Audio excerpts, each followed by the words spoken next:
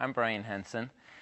You know, comedy's really difficult. One thing that happens with comedy writers is that they are all really good at coming up with beginnings, really good setups, but they can't figure out how to pay them off. Hey, that's nice, but you know, if you keep applauding, you won't hear my monologue.